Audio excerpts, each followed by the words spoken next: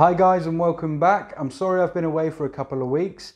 There's been some stuff here in my hometown that I've needed to take care of. I'm part of some community stuff, some community-led events and charities, and I've needed to dedicate my spare time to that for the past 2 weeks or so.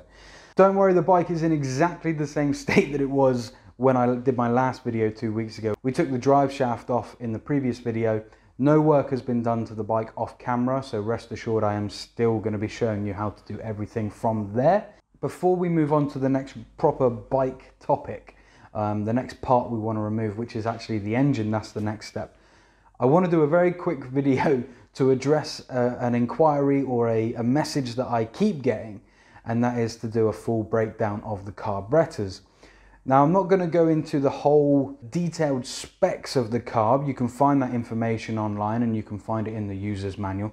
But what I do want to do is illustrate to people that have maybe got hold of one of these bikes or any other bike that runs on these sorts of carburetors. If your bike's been sat for a while, chances are it's not going to run. And if it is running, it's going to run lumpy. It's going to run and it's going to pop and bang. And that's all down a lot of the time to the carburetors being dirty on the inside. If the bike has been stored for a long period of time and it was never drained at that point of storage, i.e. the fuel being drained out of the carbs and the petlock being closed, over the course of 6 to 12 months, you'll get gunk and dried, crusted, horrible inners of your carburetors, and fuel won't be able to pass through. So let's get them on the bench and I'll show you how to disassemble them. This is not going to be a complete breakdown of the carburetors, okay? This is going to be a quick how to get it working again kind of video. If your bike's been sat for a long time, chances are it's clogged on the inside. That means there's gunk and crustiness on the inside of the float bowl. Your jets are most likely going to be blocked, and your bike inevitably is not going to run. And if it is running, it's not running the way it should be. So the first thing you're going to want to do with these carbs is obviously get them out of the bike. I'll put a link here in regards to that video, because there is a video on my channel showing you how to get rid of them, how to remove them from the bike. First thing I want to do is I want to take this float bowl off, because this float bowl is going to tell us really what condition the carb is, and by definition what condition the entire bike is in. So grab yourself the correct size screwdriver and just start undoing these screws.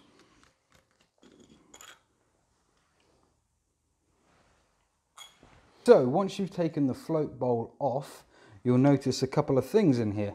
You've got a gasket, which you may want to make sure you've got this on hand before you start taking the float bowl off, and that's because if you haven't changed your gasket for quite some time, there is a very strong chance that this will perish.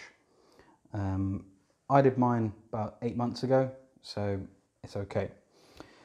So here is your float here. Now this works pretty much in the same way as your toilet cistern does.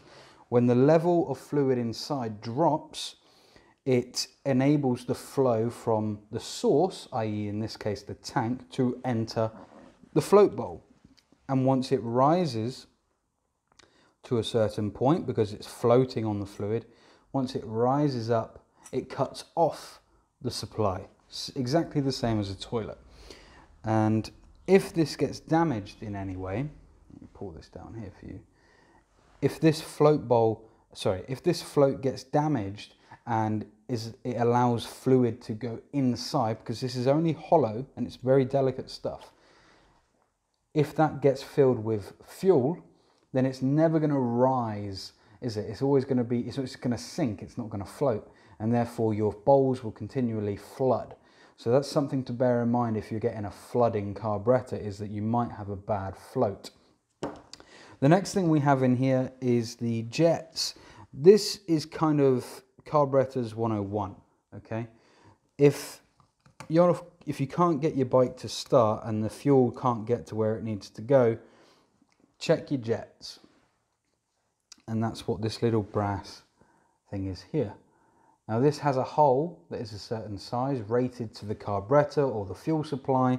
You'll often hear about people jetting their carburetors, and that's effectively getting a bigger jet with a bigger hole in the center that will allow more fuel to come through, giving people more speed. Check that you can see through. If you can't see through, there you go, you can see through mine. If you can't see through it, clean it. Get a pipe cleaner, maybe some compressed air, and squirt that through, and then pop it back in. Don't forget your washer. Same goes with all the jets that you're going to find in these carburetors. Let me just tighten that one up a little bit, so I don't forget. There we are. So this is your main jet, and then you have your pilot jet here.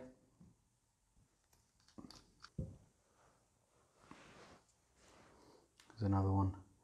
Make sure it's clean. Yep, I can see through it. Can you guys see that? Couple notes of caution. Don't go sticking these carburetors in a whole vat of carburetor cleaner. If carburetor cleaner ever gets into the diaphragm on the top, you'll destroy your carburetor. If this isn't moving freely as well, take note of that. It should be moving freely. If it's not, it could be causing you some carburetor problems or fuel problems. So, a couple of things. Make sure it's clean.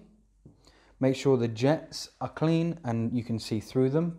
Okay, blow some air through them, soak them, go and get the whole things ultrasonic cleaned if you have to.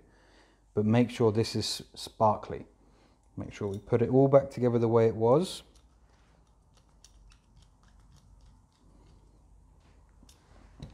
Okay, gasket will only go on one way.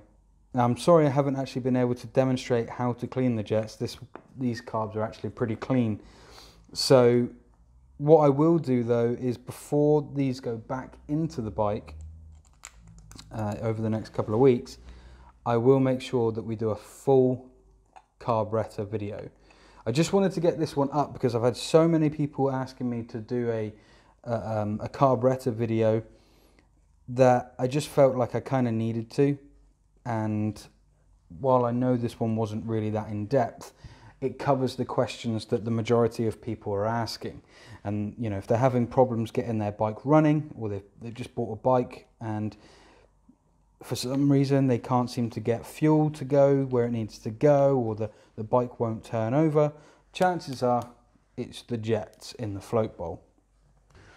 Okay guys, so that's it. So I know that wasn't a really detailed, in-depth video regarding these carburetors, but it should answer a few questions regarding getting a bike started if it's been sat for a while. The amount of people that don't realize just how important their carburetors are, who've never taken a carburetor out of a bike before, who have never needed to ever think about a carburetor.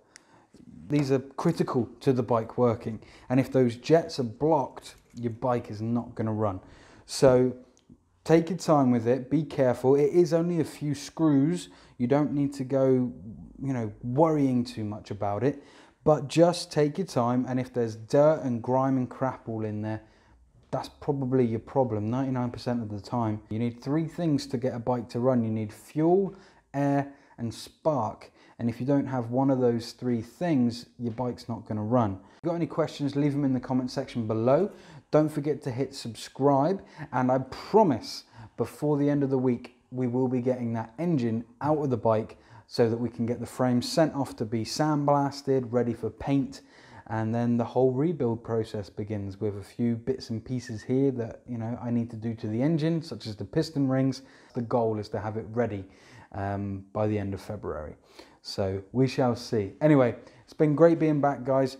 Leave a comment in the section below and I shall speak to you in the next video. All the best. Bye bye.